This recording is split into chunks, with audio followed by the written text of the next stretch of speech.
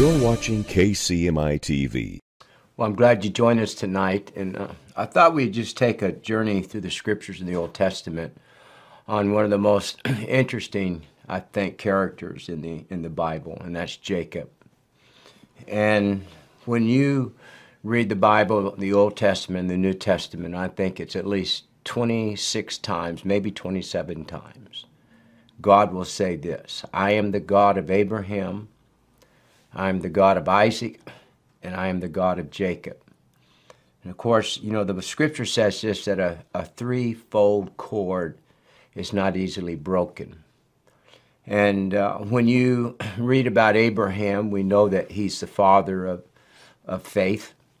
And his story is well documented in the scriptures, and what God took him through to become that man that was able to be the father of faith. And then when you get to Isaac, a lot of times we overlook Isaac because he doesn't seem to have the story of being tested in the sense that we saw with Abraham. But if you really think about it, Isaac was a phenomenal man of faith, because the day that his father had him on Mount Moriah and was going to sacrifice Isaac, Isaac was a grown man. A lot of theologians believe he was probably anywhere from 25 to 33 years of age, because he was such a type of Jesus. And Abraham was 125 years old. And so nowhere does it say that Isaac resisted his father or overpowered his father. He just simply said, Dad, he said, where? He said, here's the wood and here's the fire. Where's the sacrifice?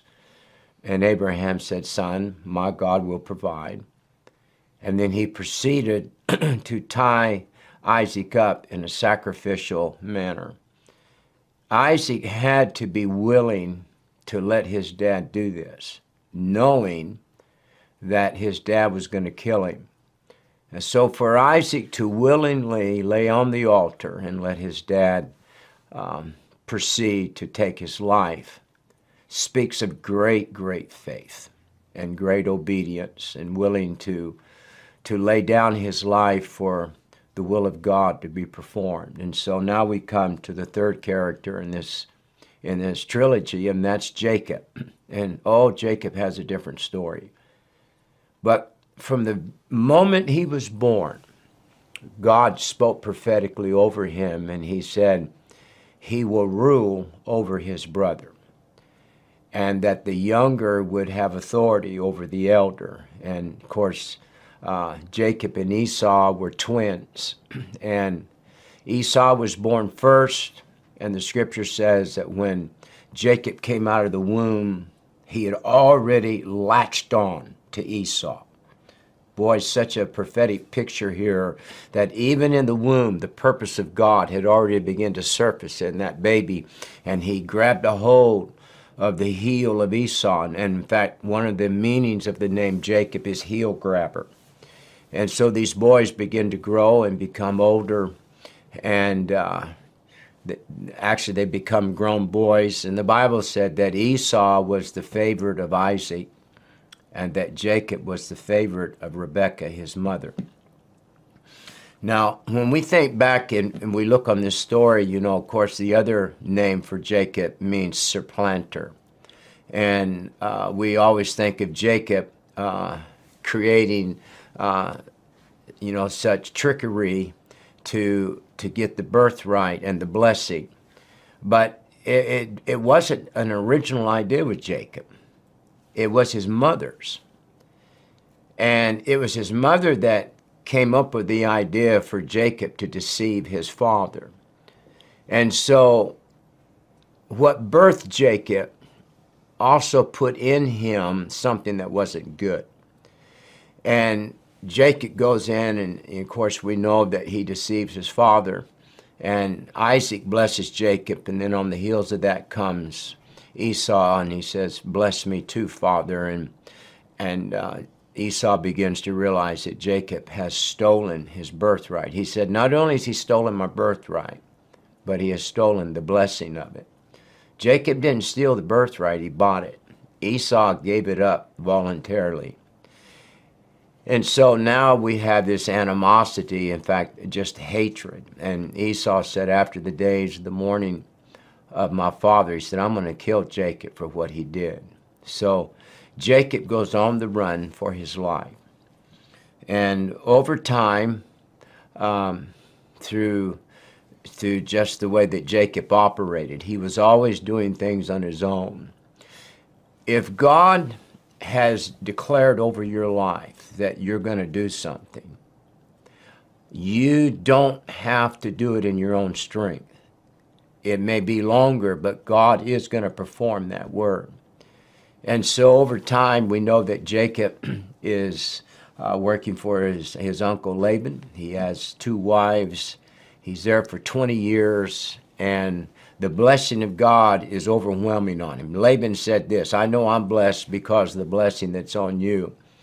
And when Jacob left his father, the Bible says that God appears to him, and Jacob calls the place Bethel. And the Lord appears to him and begins to have conversation with him. And at the end of that divine encounter with God, Jacob just simply says this, if God will do these things for me, then he will be my God. And over the next 20 years, Jacob has some moments where he encounters God, but there never seems to be this hunger for Jehovah. Until 20 years later, Jacob decides he wants to go home. And this is where God begins to intervene, because for God to fulfill the scriptures, that he can say, I am the God of Abraham, the God of Isaac, and the God of Jacob. Jacob has to go through the same process, the same dying process that Abraham went through and Isaac went through. And God allows circumstances to arise that Jacob's on the way home, and he gets word that your brother Esau is coming to meet you with 400 men. For the first time, Jacob is put in a place to where he can't come up with any self-ordained answers or any solutions to extricate himself from the danger that is before him. And fear grips him. And the scriptures, and I'm going to pick up a reading of the scripture here because I've given you all of this to give you just kind of the foundation of where we find Jacob.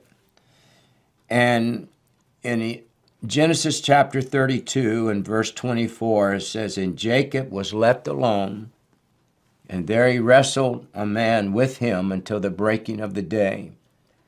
And when he saw that he prevailed not against him, he touched the hollow of his thigh, and the hollow of Jacob's thigh was out of joint as he wrestled with him.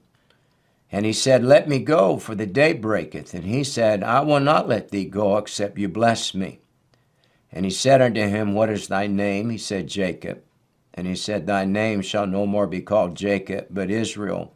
For as a prince hast thou power with God and with men, and hast prevailed. And Jacob asked him and said, tell me, I pray thee, thy name. And he said, wherefore is it that thou dost ask of my name? And he blessed him there. And Jacob called the name of the place Peniel, for I have seen God face to face, and my life is preserved. Whenever God gets ready to change your nature, change the direction of your life for you to begin to walk in his purpose, it generally starts when God gets you in a place where you're alone. And Jacob had servants, he had men servants, he had women servants, he had cattle, he had wives, he had children. But there was something in him now that realized that I cannot sustain my life, and I need God to show up. And so he sent everybody away, and the Bible says that when he got alone, that God began to show up. And it was Jesus. It's just that Jesus, before he ever took on physical form in the New Testament, he would manifest himself through the Old Testament to people. And that night, the Bible says that as Jacob is there alone, and I don't know if he's praying, he's doing something because he's overwrought.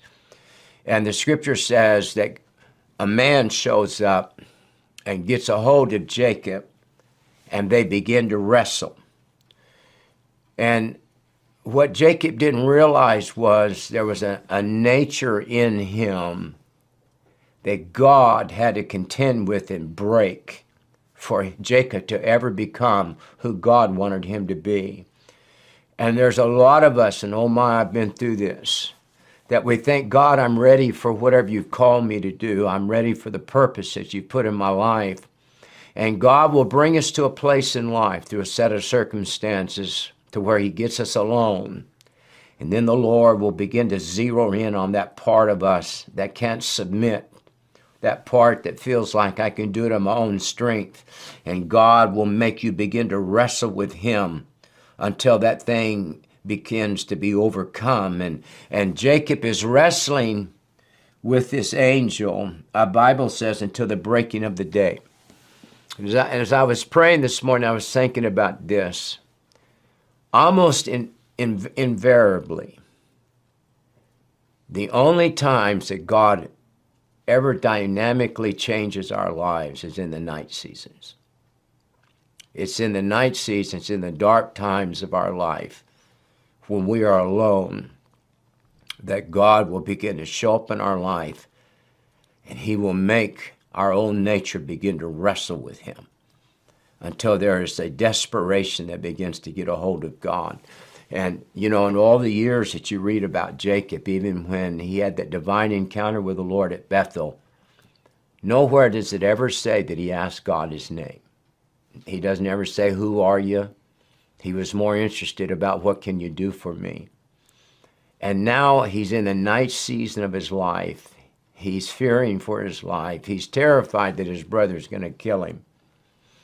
And he begins to intercede with God, and he's asking God, I need help. I need you to do something. And the night seasons, and as you listen to me and as I reflect back even my own life, the greatest changes that you and I have ever had were in the times where we were alone. That's where God changes us. It's in the night seasons where it's dark and there just doesn't seem to be any ray of hope. And there's where God begins to wrestle. And it says that he was wrestling with God until the breaking of the day. God will keep you in those places until he can determine your heart. And when you read this next verse, it says, and when he saw, he's speaking now of the man that's wrestling. It said, when the man that's wrestling, Jacob, saw that he did not prevail against Jacob. And when you first read this, you think, well, you know, that Jacob was stronger than this man. That's not what it's talking about. What he was talking about is when he saw that he wasn't going to get Jacob to give up.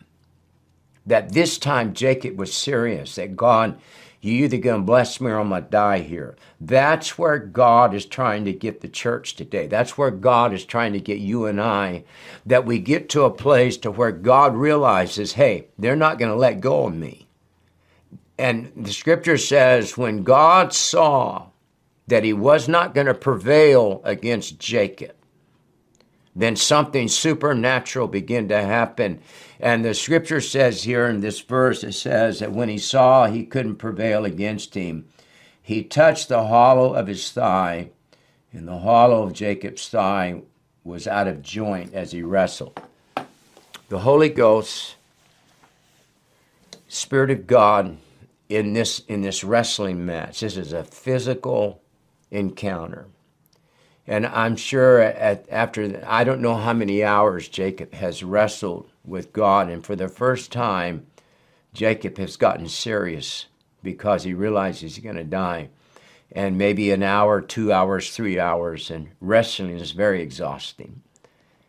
And Jacob is literally holding on. He's fighting with everything that's in him. And when God saw that Jacob wasn't going to give up, the Bible says he touched the joint, his hip joint, where his thigh bone went into. And he caused it to go out of joint. There's nothing much more painful than something being dislocated, a shoulder, something like that. And what God did was he dislocated Jacob's thigh. So Jacob couldn't walk like he used to walk. The mark on every person that's ever had an encounter with God in the night seasons, where God changes who you are, when you come out of it, you'll never walk the same. And God takes a man that was used to walking in his own strength, and now he touches him in such a way that when Jacob came out of this, he walked with a limp. Great people who are able to terrorize hell and minister to those that are in need are people who always walk with a limp. And what it does, it reminds us that God did this, that my strength is now in the Lord. What's so amazing is there was such a hunger for God to bless Jacob that in the midst of this pain, his hip's out of joint, he is in excruciating pain. And God in this story, after he touches his leg, he says, "Let me go, for the day breaks." Whenever we're the closest to breakthrough in our life, it's when we will have the greatest temptation to quit. I don't know why God will push us to the breaking point. I guess it's so that we realize that in our own strength we can't do anything. And here Jacob, he's sweaty, he's exhausted, his hip's out of joint, and he's holding on physically to this man with everything that's in him. This man says, "Let me go." And Jacob says, "I ain't letting you go until you bless me." And you think, well, Jacob, you're already blessed. Jacob, at this point, is a wealthy man. He has so many sons. He has so much cattle and so much oxen and all of those things. In the natural, he is blessed. But Jacob realizes that it's not what I have in the natural that I need, but I need God to bless me. In the hour that you and I walk in, it's not our natural talents anymore that make us wealthy. It is the divine presence of the Lord. And now he's in pain, and he's been wrestling all night, and God is saying, "You got to let me go." And Jacob said this, "I will not let you go until you bless me." And this is what God was waiting to hear. And Jacob said, "I'll not let you go except you bless me." And the man said unto him, he said, "What is your name?" See, he wanted Jacob to declare who he had been. Because people who operate out of trickery and their own strength, a lot of times we don't want to admit who we are. And the Lord said, "I can't bless you till you tell me your name." He said, "I'm Jacob. I know I'm a supplanter. I've used trickery and deceit to get what I want." And that night, this is what the Lord said to him. He said, "Thy name shall no more be called Jacob." When we can survive the night season where we wrestle with God out of desperation, if we can come out of that and not let go, that we lay hold on God, then God says, "I'm changing who you are. I'm changing your name." He says, "Jacob," he says, "no longer are you going to be known as a heel grabber or a supplanter," but he said, "I'm changing thy name to Israel." And he said, the reason I'm doing it, and oh, I love this. He said, the reason I'm changing your name, he says, because you're like a prince now, and you have power with God and with men because you have prevailed. We are in a time right now, so many of us, that we're in a night season and we're exhausted, but we're holding on to God. And when we do that, God will change who we are, and He will change our nature. And the Lord said this to, He said, you're Israel now. He says, because you have power not only with God, but He said, I'm giving you power with men because you didn't give up. It's not he who endureth or who runs the swiftest, but it's he who endures to the end. And so many of you have gone years where you feel like I have wrestled with God, and we've tried to do things in our own strength, and now we're at a place to where God, hallelujah, has set us aside, and we're in that wrestling match. But can I tell you that at any moment, there's a name change coming. This was not just a spiritual blessing, because up until now, Esau hated Jacob. I think, I can't prove this by the scriptures, but I think Esau was coming to kill Jacob. And I think the night that Jacob prevailed with God, and he let God break him, and he came out walking with a limp, with a name change. And with that name change, God said, I'm not just giving you power with me, but He said, I'm giving you power with men.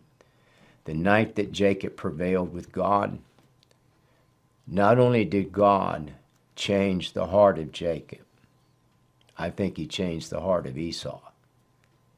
Because when Jacob came out of this encounter, walking with a limp, and he comes face to face with Esau, and is terrified that Esau is going to kill him. This time, Esau wasn't looking at Jacob.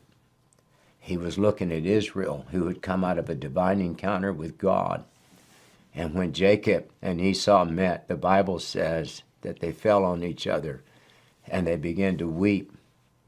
And Esau loved his brother. By the Spirit of the Lord, there are many of you that have had enemies that have hated you. And even the world has hated the church. But I think we're coming into a season that we're coming out of this dark night season, but we're coming out with a limp because God's going to mark us. But it's going to declare that this individual has walked with the Lord. And when we come out, I believe that there are many who have been the enemy that are now going to become the friend, because God is going to let them see us different. Hold on to the Lord. Oh, I'm sure that so many of us have such stories to tell.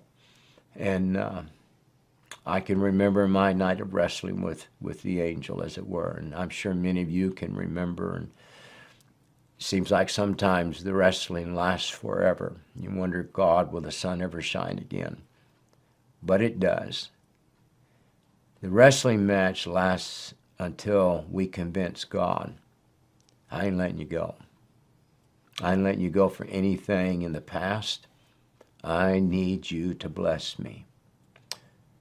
And I think that we would all tell God tonight, Lord, we're not letting you go. Hallelujah. God, whatever it takes. The Bible says this, through great suffering, many enter into the kingdom of God, through much tribulation. And we may not move as fast. We may walk different. But I can tell you this, you and I are coming out to where not only do we have power with God, but we have power with men. And we are triumphant in the Spirit of the Lord. So I hope this has helped you tonight, maybe give you a little bit of insight of where you are in your own personal walk with the Lord. Just don't let go. You wrestle. I don't care how tired you get, how exhausting it gets. Because one of these days, we can say not only to the God of Abraham, Isaac, and Jacob, but you can put your name in there. Hallelujah. And to think that He is our God is an awesome thing. So till I see you again, may the face of God shine upon you. May you stay encouraged. May God give you the strength in the middle of your wrestling match. And will you come out, hallelujah, powerful, favor with God and with men. God bless you. For more information about Kent Christmas Ministries International or Regeneration Nashville, go to kentchristmas.org or regenerationnashville.org. And for the latest updates or videos, follow us on Facebook and subscribe to us on YouTube. God bless you.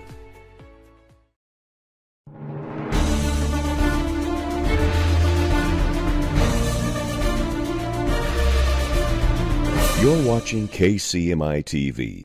Well, I'm glad you joined us tonight, and I thought we'd just take a journey through the scriptures in the Old Testament on one of the most interesting, I think, characters in the Bible, and that's Jacob. And when you read the Bible, the Old Testament, the New Testament, I think it's at least 26 times, maybe 27 times, God will say this: I am the God of Abraham, I am the God of Isaac, and I am the God of Jacob. And of course, you know, the scripture says this, that a threefold cord is not easily broken. And when you read about Abraham, we know that he's the father of faith. And his story is well documented in the scriptures, and what God took him through to become that man that was able to be the father of faith. And then when you get to Isaac, a lot of times we overlook Isaac because he doesn't seem to have the story of being tested in the sense that we saw with Abraham. But if you really think about it, Isaac was a phenomenal man of faith, because the day that his father had him on Mount Moriah and was going to sacrifice Isaac, Isaac was a grown man. A lot of theologians believe he was probably anywhere from 25 to 33 years of age, because he was such a type of Jesus. And Abraham was 125 years old. And so nowhere does it say that Isaac resisted his father or overpowered his father. He just simply said, Dad, he said, where? He said, here's the wood and here's the fire. Where's the sacrifice? And Abraham said, Son, my God will provide. And then he proceeded to tie Isaac up in a sacrificial manner. Isaac had to be willing to let his dad do this, knowing that his dad was going to kill him. And so for Isaac to willingly lay on the altar and let his dad proceed to take his life speaks of great, great faith and great obedience, and willing to lay down his life for the will of God to be performed. And so now we come to the third character in this trilogy, and that's Jacob. And Jacob has a different story. But from the moment he was born, God spoke prophetically over him, and he said he will rule over his brother, and that the younger would have authority over the elder. And of course, Jacob and Esau were twins, and Esau was born first, and the scripture says that when Jacob came out of the womb, he had already latched on to Esau. Boy, such a prophetic picture here, that even in the womb, the purpose of God had already begun to surface in that baby, and he grabbed a hold of the heel of Esau. And in fact, one of the meanings of the name Jacob is heel grabber. And so these boys begin to grow and become older, and actually they become grown boys. And the Bible said that Esau was the favorite of Isaac, and that Jacob was the favorite of Rebekah, his mother. Now, when we think back and we look on this story, you know, of course, the other name for Jacob means supplanter. And we always think of Jacob creating, such trickery to get the birthright and the blessing. But it wasn't an original idea with Jacob. It was his mother's. And it was his mother that came up with the idea for Jacob to deceive his father. And so what birthed Jacob also put in him something that wasn't good. And Jacob goes in, and of course we know that he deceives his father. And Isaac blesses Jacob, and then on the heels of that comes Esau, and he says, "Bless me too, Father." And Esau begins to realize that Jacob has stolen his birthright. He said, not only has he stolen my birthright, but he has stolen the blessing of it. Jacob didn't steal the birthright, he bought it. Esau gave it up voluntarily. And so now we have this animosity, in fact, just hatred. And Esau said, after the days of the mourning of my father, he said, I'm going to kill Jacob for what he did. So Jacob goes on the run for his life. And over time, through just the way that Jacob operated, he was always doing things on his own. If God has declared over your life that you're going to do something, you don't have to do it in your own strength. It may be longer, but God is going to perform that word. And so over time, we know that Jacob is working for his uncle Laban. He has 2 wives.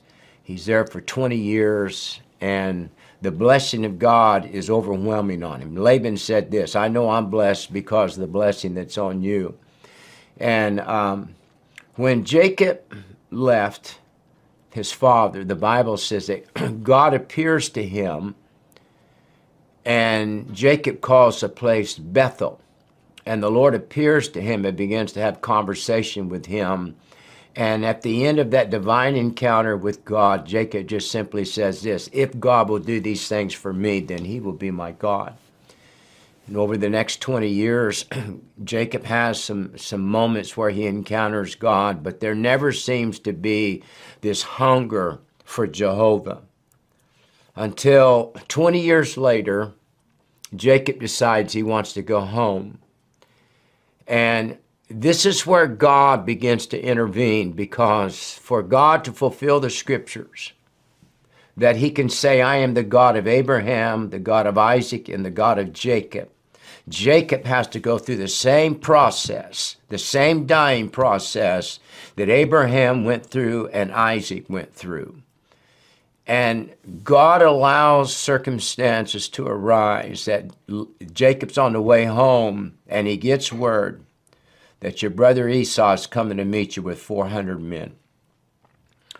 For the first time, Jacob is put in a place to where he can't come up with any self-ordained answers or any solutions to extricate himself from the danger that is before him.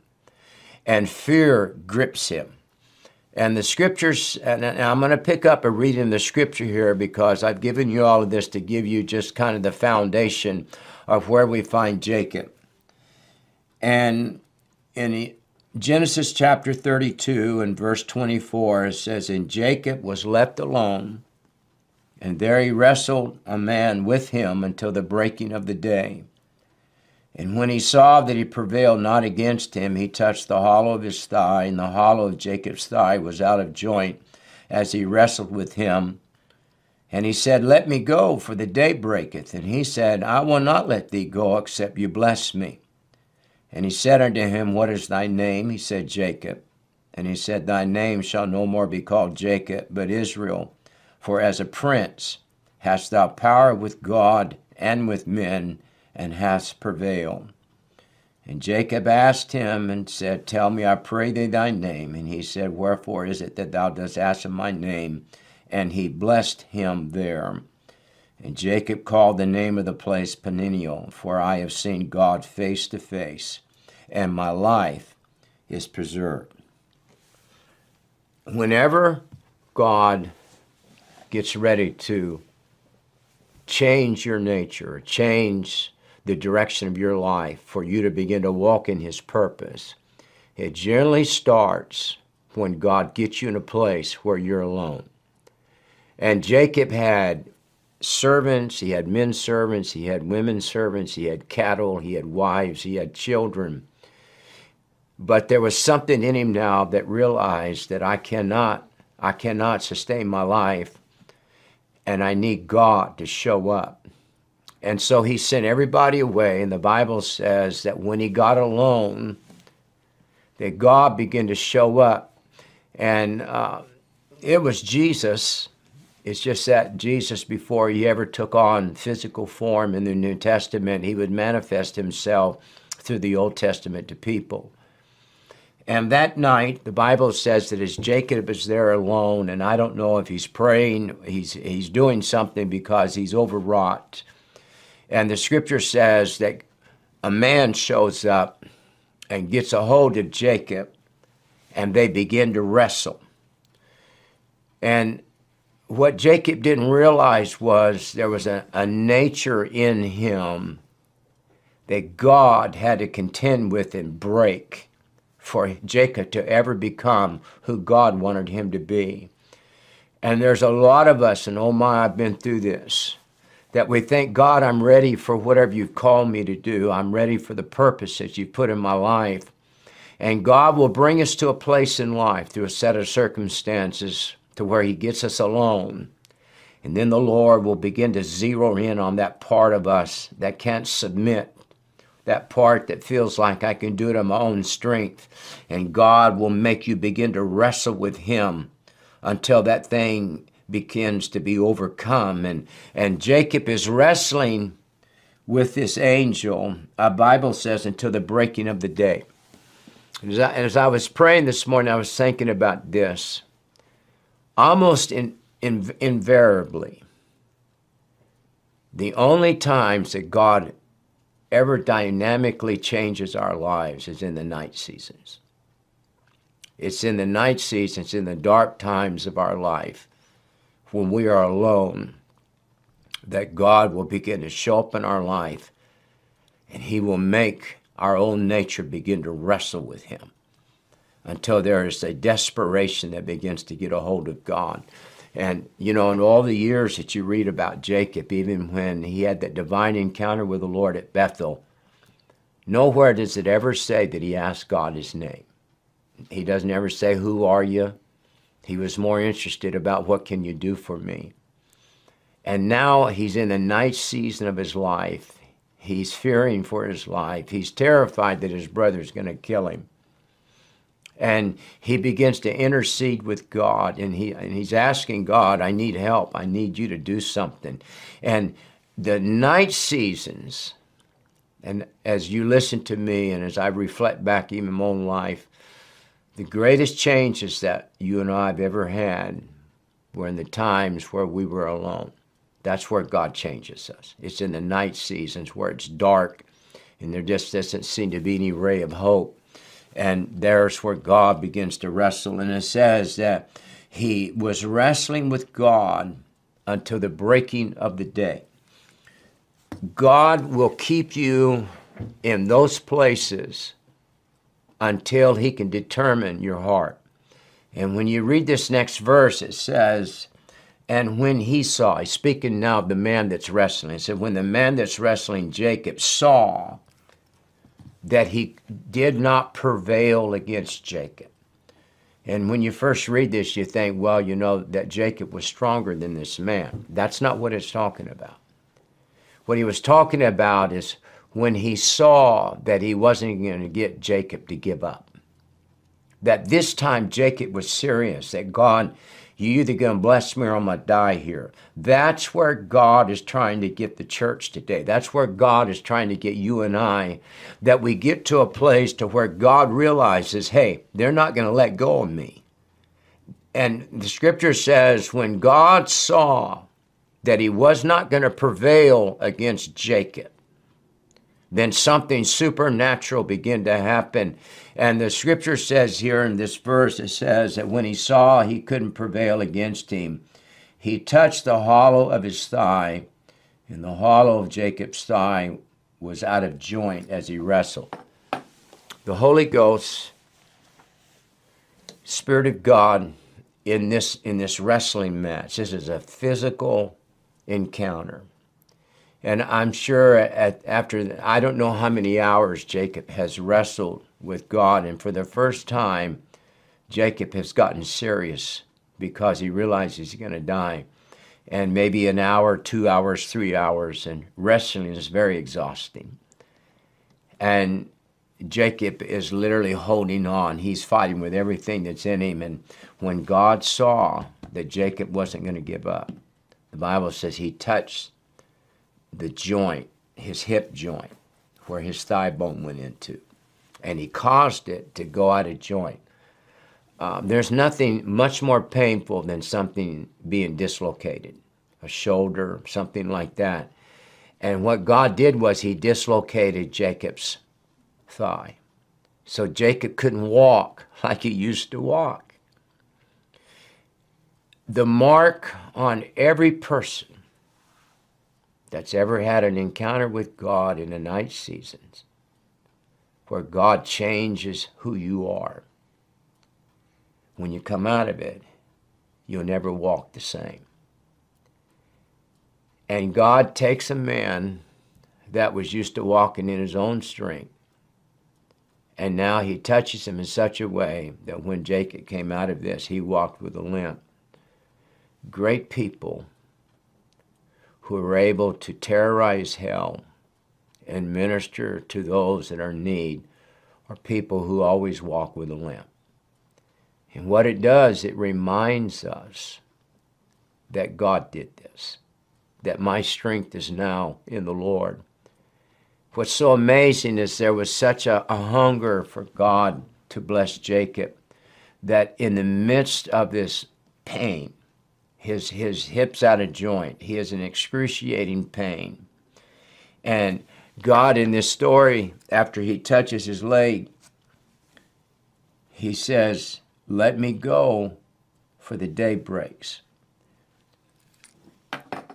Whenever we're the closest to breakthrough in our life,